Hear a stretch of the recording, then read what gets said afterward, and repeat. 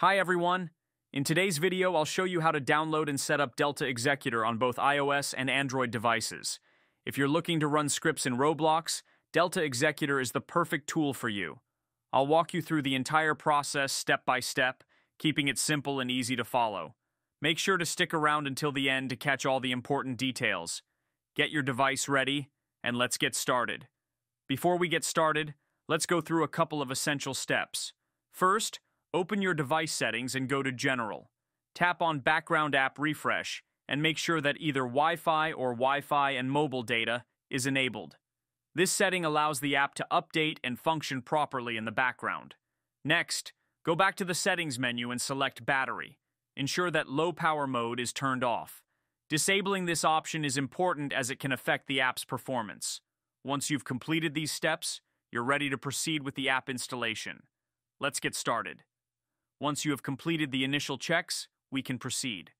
Open your browser and navigate to titanmods.com, a trusted site that hosts various modded applications. Search for Delta Executor and select it from the results. A detailed page will appear with information such as the number of downloads and community ratings. Click on the Download Now button, and the system will begin downloading the app.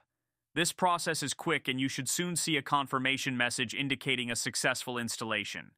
If you are using our site for the first time, you will have to perform one more step. It is very quick, easy, and of course free.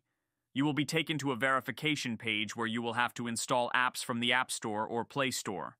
There will be a tutorial on the site showing how to do everything exactly. Once this step is completed, installation will start immediately. In my example, the verification was successful and the app was downloaded and you can see it on the screen. And that's all there is to it. Thanks for watching this video to the end. If you enjoyed it and everything is working well for you, please like the video and subscribe to my channel for more content like this. If you encounter any issues or have questions, feel free to leave a comment and I'll be happy to assist you. Thank you and see you in my next video.